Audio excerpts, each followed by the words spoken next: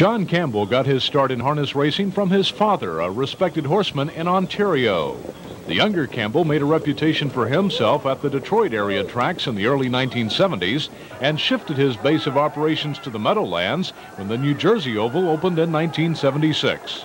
Now Campbell is the winningest driver in Meadowlands history. His explanation for his success is simple.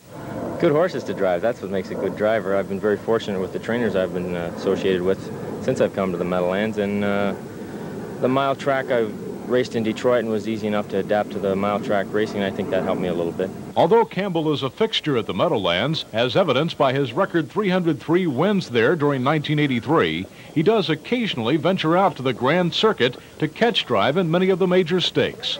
Campbell and his chief rival Bill O'Donnell represent a new breed of driver who do not train the horses they race.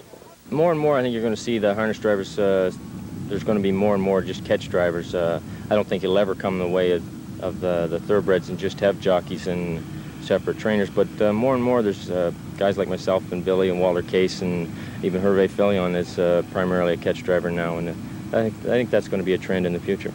With 2,000 career wins before his 30th birthday and already the leading driver of 2-minute performers, John Campbell seems a cinch to surpass most of the harness racing records before his career ends. This is John Henderson reporting.